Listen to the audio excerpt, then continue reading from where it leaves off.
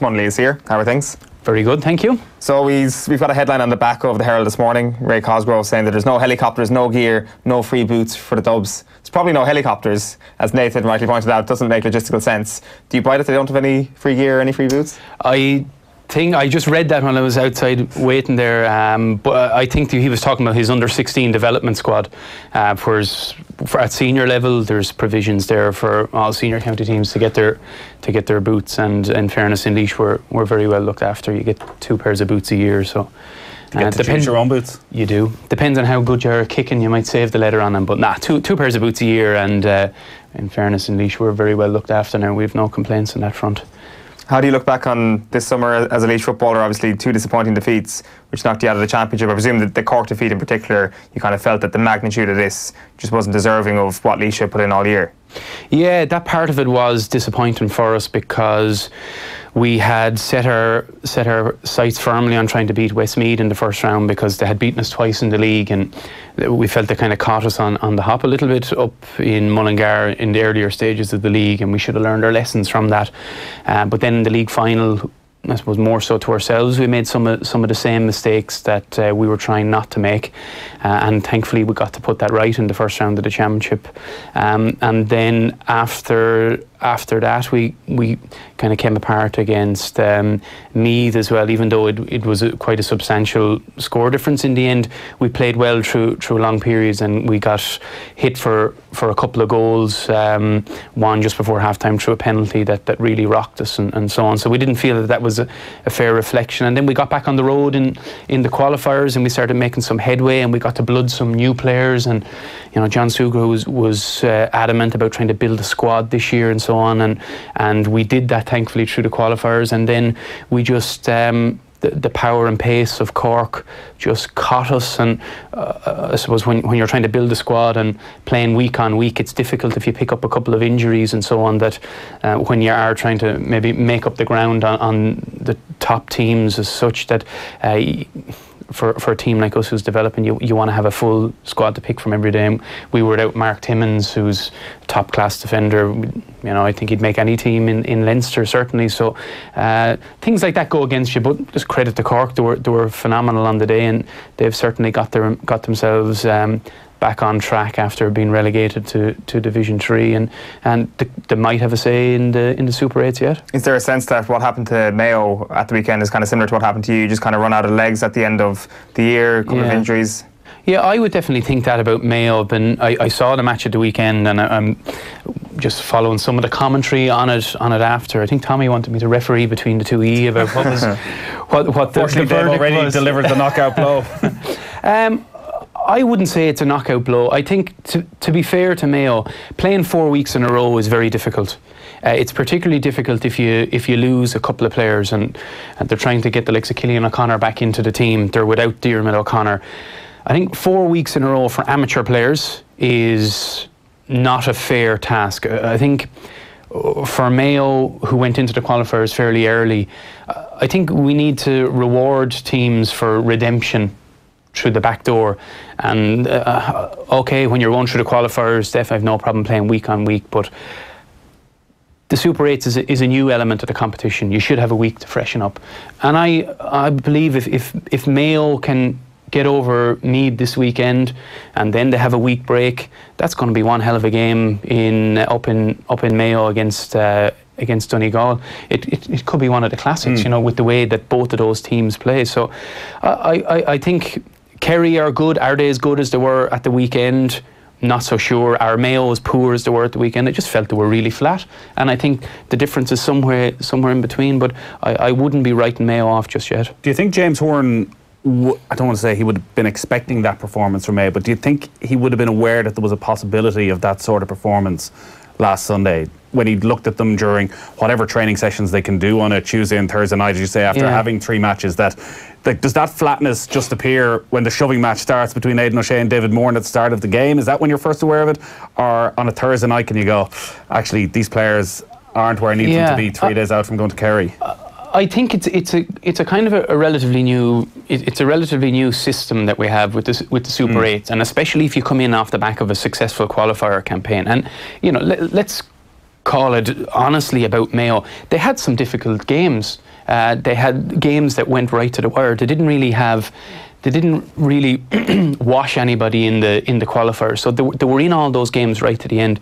You have the travel on top of that, and then Horn is going into that, and he's probably thinking, okay, I have to maximise energy levels here across 3 games, and we mightn't have to win all 3 of them. 2 wins might just get us through here. So I think maybe replacing Lee Keegan towards the end and things like that might have been an indication that he was saying, listen, this game could be gone here. Let's start thinking about next week against Meath. And as I said, no more than if you're a player throughout those hectic schedules, being able to manage your own energy levels and knowing what you have to do midweek, but it makes it very difficult if you pick up 1 or 2 niggles, and it's if you're a leader in the team, whereas it's hard to skip a session in those in between games where you maybe need to refresh. You probably want to get out on the field for your own mental state and get going and get some momentum behind you into the week. Whereas if you have a 2-week break, you can skip a session and hit the gym, and 3 or 4 days will replenish you and get you back. And you've travel on top of that as well, and going to Killarney last week. I just think it was accumulation of things that maybe caught up with Mayo. It's not that long ago since they had a solid league campaign and beat Kerry in the final. So as I said, I wouldn't be writing them off, but certainly for managers in the Super 8, it's about trying to manage that 3-game phase. Should he have made more changes then? And one of the success stories, say, of the qualifier run it was seen for Mayo was the emergence of the likes of Fionn McDonough, Darren Cohn, James Carr, who backed up what they'd done in the league and had proven themselves that they could handle it at championship level. The one place he didn't really seem to have much depth was in defence. And you look at goalkeeper up to number 8, like, they're all incredibly experienced players. If you're talking Mayo's greatest ever team, they would be in the mix, the vast majority of them. But like, Keith Higgins, one of the great cornerbacks of the last 15 years, but he's 34 now. Yeah. Like, Brendan Harris and Chris Barrett have been there for the last 5-6 years, week in, week out. It's hard to drop them, but when you're talking about that fatigue that accumulates, like, should he have made some other decisions and left out a couple of those players, brought in some fresh legs? Yeah, potentially. I don't know enough about it. You need to be in a squad and a group to understand what the replacements are like and what the quality of players coming through is. And do you want to, out of fairness to trying to blood players, do you want to be throwing somebody in for against David Clifford or Gainey or O'Donoghue or these lads down in Killarney in a very important game? So I wouldn't be trying to tell or second guess what James Horn should be doing, but I suppose it's not really like soccer where you can accumulate a squad and you can decide. You heard all the former players talk about Ferguson and how he'd say, now I want you in 2 weeks' time and that's your game and you're going to bring energy to the team. It's harder to do that in the GA because you have a smaller amount of games per season and you want to maximise your performances in it. I know people say about blooding players, it takes a little bit of time to do that. And as I said, maybe Horn, he probably wanted to have a good league campaign, which he did. That involves using a lot of your stronger players as well. And I just don't think it's an easy mix and especially going down to Killarney, you don't want to be I know. Oh yeah, we'd be saying if we left Keith Higgins out and we'd be saying the opposite. Brendan Harrison out, we'd be saying, yeah, what did they do in throwing rookies? And they're top quality players and I'm probably repeating myself, but I think if Meath and Mayo will be interested this weekend, and after that, if Mayo got through, heading to Castlebar on the last day of the Super 8s for potentially an epic with a break as well. With the break, and that's crucial. It seems to me on Sunday that there was almost just a complete meltdown for Mayo at times when it came to executing basic skills, and they still managed to put up 15 points against Kerry. So I would definitely hold the fire in terms of actually hailing this Kerry defence. But on the flip side, when you talk about this Meath performance up against Meath this week, in terms of how they might set up in attack, was there a systems failure as well? Did they approach the game in the right way? Is their forward unit set up in the right way to cause trouble during the Super 8s? From the Mayo perspective? Mayo's perspective. Yeah, I think that if you look at it, probably maybe they would have been disappointed with some of the performances up front.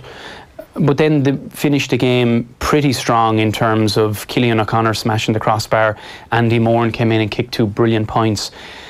Arguably, back in Croke Park, we might see Andy Moran from the start this weekend, and there's nobody better in the game from his perspective, from winning possession in these positions here. He's not really interested. I know his 2 points were a bit more from distance at the weekend, maybe because of circumstances or whatever, but if in terms of Andy Moran, where he operates, he wins so much of his ball in these positions, and he not alone is he a really good finisher, but he also gives the option for people like McLaughlin and so on coming in at pace that they just often feed off him and so on. And as well, I think we got to give Horan credit for throwing Cillian O'Connor back into the mix, and he was starting to look sharp in the Mayo jersey last weekend. And if you're getting back to the likes of those, and maybe you have Cohen in there as well, you're starting to look at a fairly potent full forward line.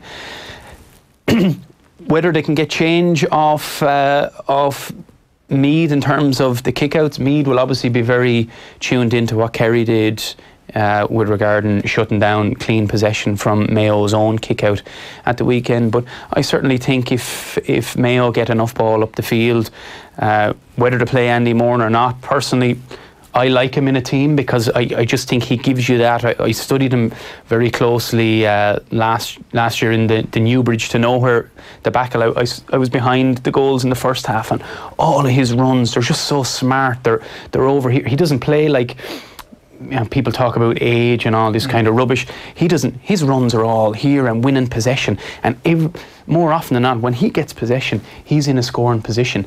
And the problem for a defender is, okay, there's a one-on-one situation after developing, but it's very easy if the right kind of runs with likes of Kevin McLaughlin coming off him, Carr, these fellas. The goal that Phil McDonough scored against Armagh in the qualifiers is that Andy Moran set up for him. Yeah, so I just think he brings that kind of an element. I think Cillian O'Connor, like, what an achievement to become the all-time top scorer in Championship.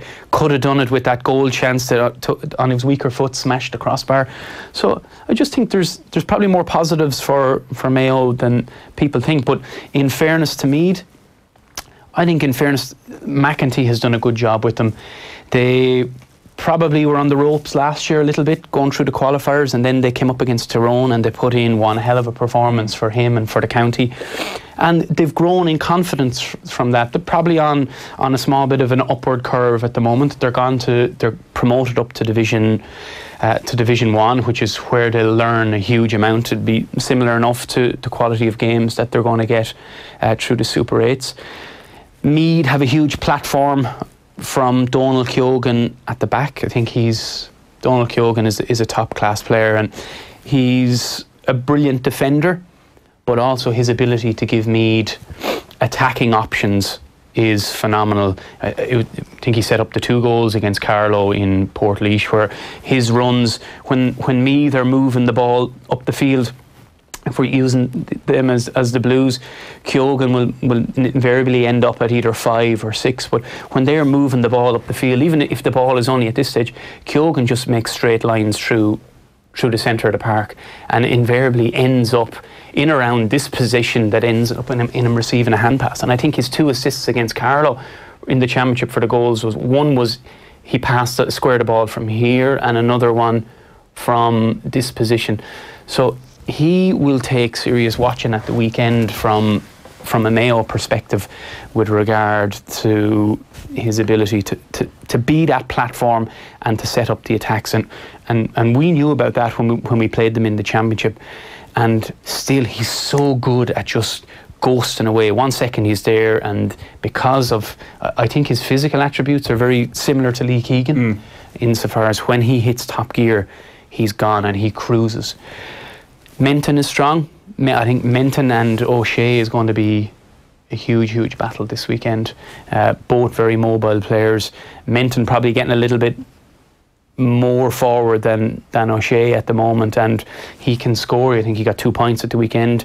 He hit us for 2 goals, and he's a type of player that on his day can be a game winner with regarding just that their ability to break from deep and find themselves in scoring positions. The danger is that they get stuck in a David Moran situation again, except it's Menton who is doing the David Moran role. And one of the issues there was, I guess it's kind of twofold. First of all, Aidan O'Shea had put in so many shifts throughout this year, and in the last couple of games, like Peter Cook kind of gave him a bit of a runaround for some of the game against Galway. He wasn't at his best at the weekend against Kerry, and that kind of led to a huge breakdown elsewhere in the Mayo team.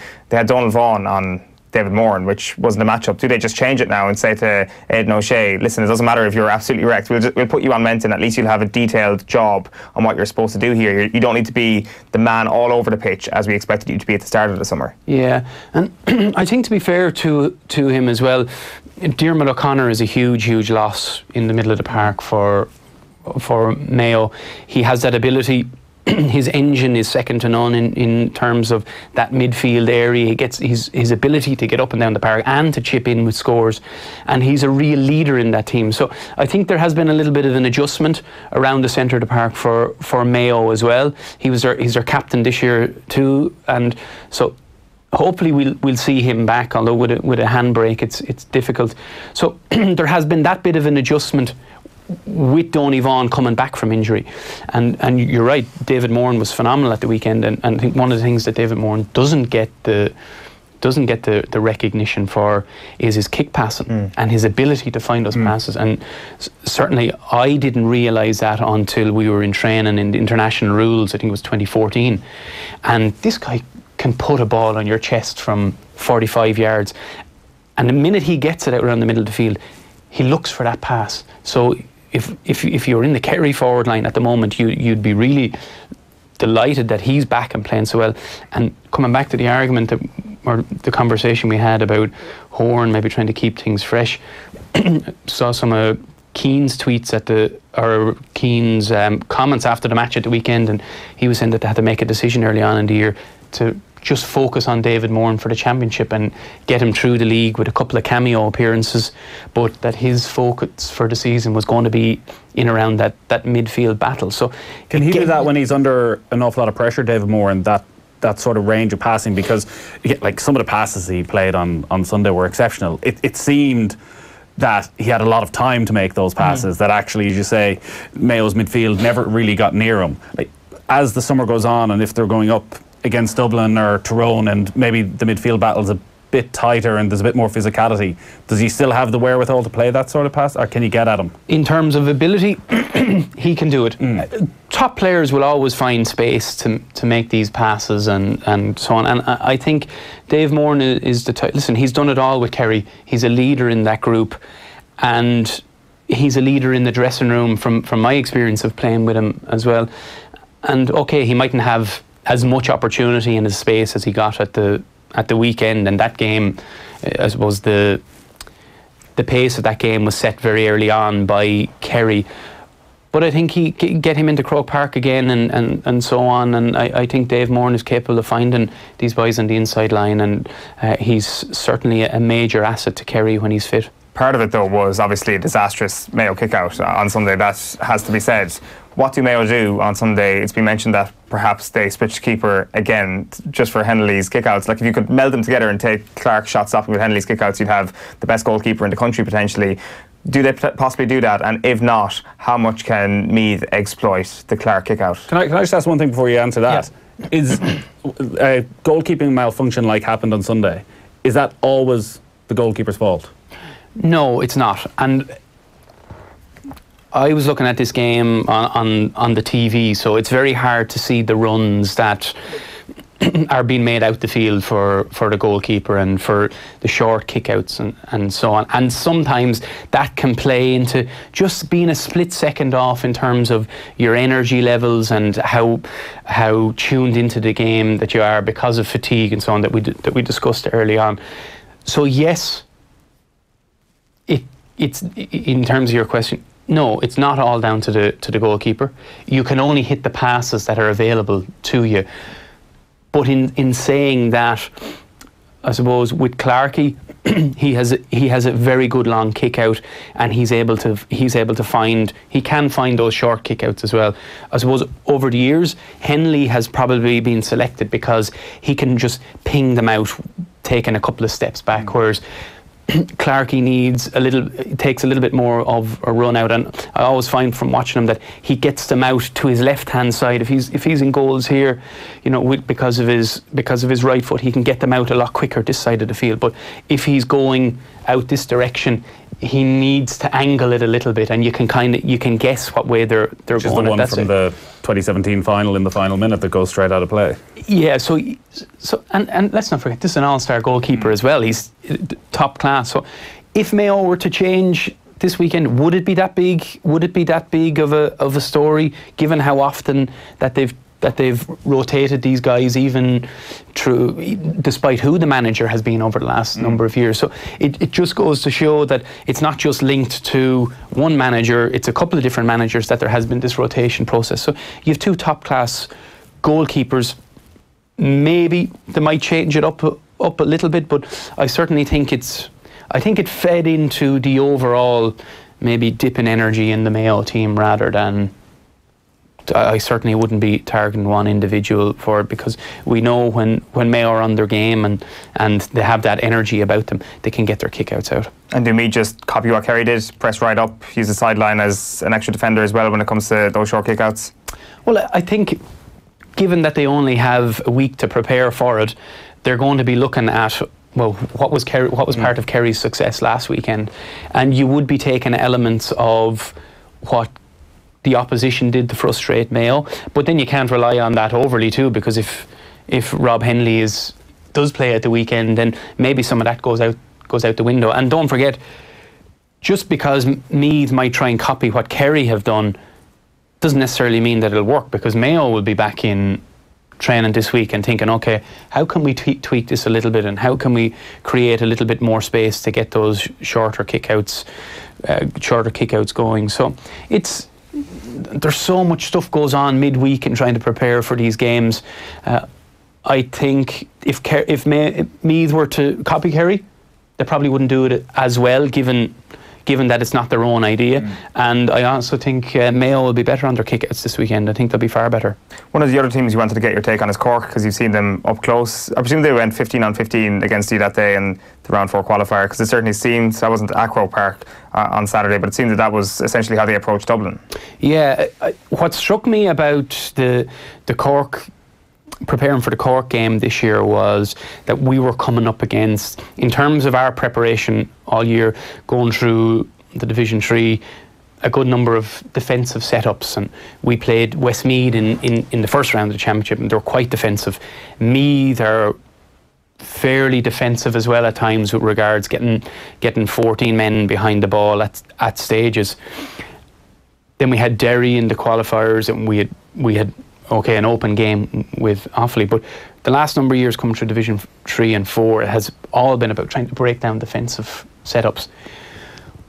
What Cork brought that was refreshing against us was they just had so many players that would run at you, and they'd get the ball at midfield, and Rory Dean would be just looking for, he'd hold that ball for a split second, waiting to see a gap that he would get through. And once they get that overlap, once they took that overlap, they were very hard to take back. You know, Hurley, when he'd get on the ball, he'd take you on really aggressively, not just taking you on to try and score. This guy was taking us on to try and hit the back of the net every time, and he ended up with 2 goals. So there were that real aggressive strike running at us caused us problems in that game, and they obviously caused Dublin problems from that perspective.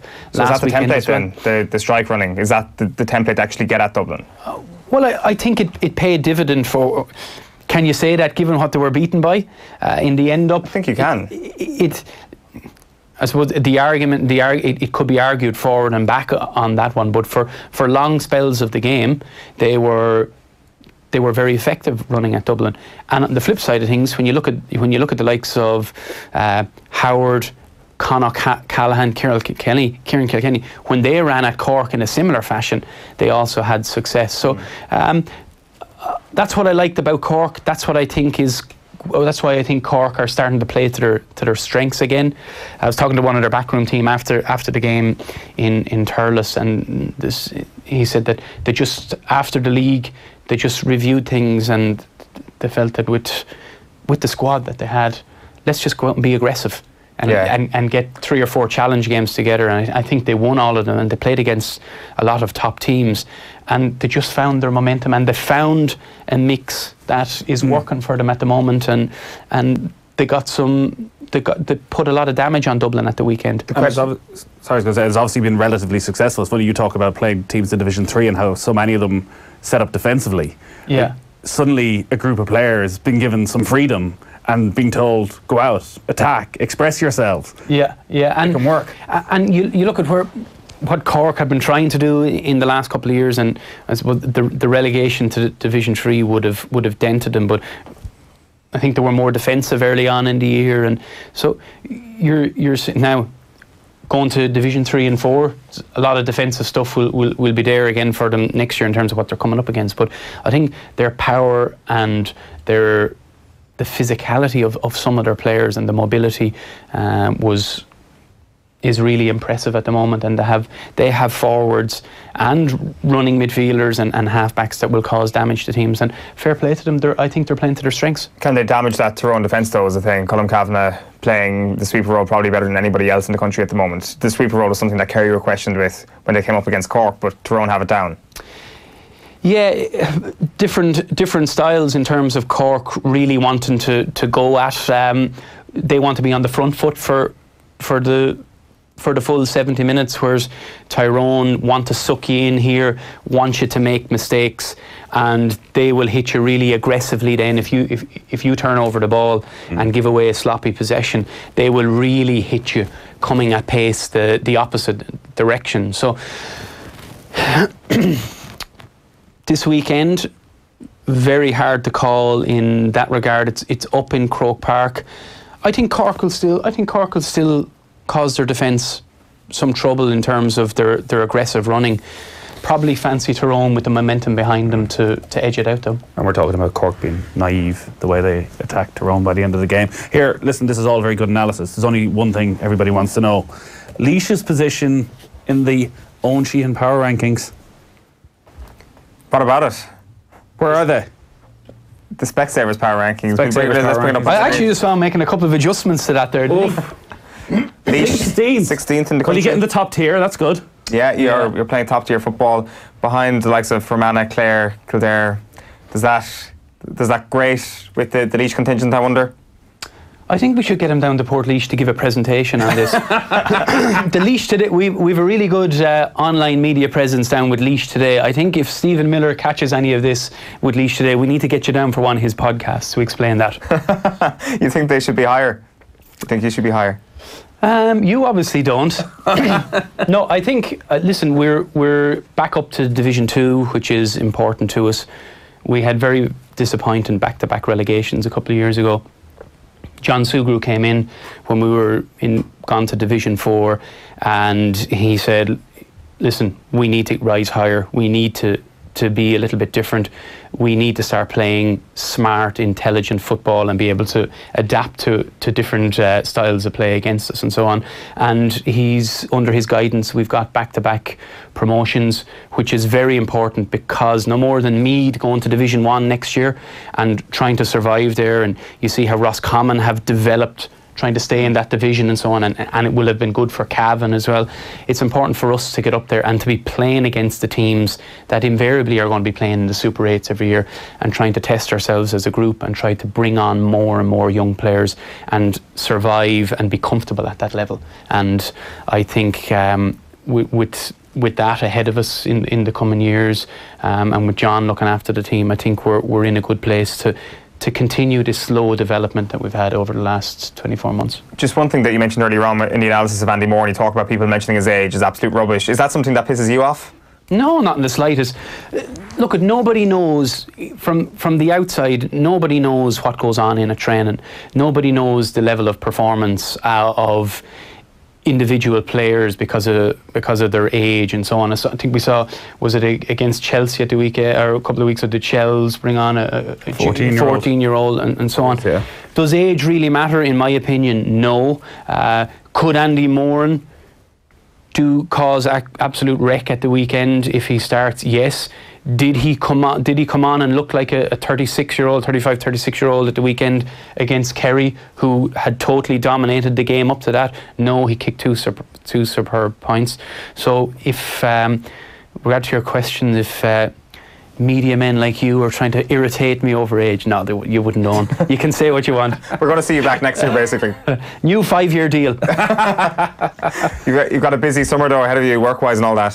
Yeah, things are going well. I'm heading up our alumni department in DCU, so we've 80,000 graduates, and we operate a lot of all our engagement strategies domestically and internationally. So be really looking forward to seeing this man back at some of our reunion events this summer. You must wake up every morning and go, my God, is this the best advertisement we can have for DCU? Well, it's not bad now. In fairness to him, there's himself and Tommy out there. They were the dream team around campus, they used to call themselves. So we're very proud. Yeah, we're very proud of them. In fairness, they're doing great work. Was tight back then?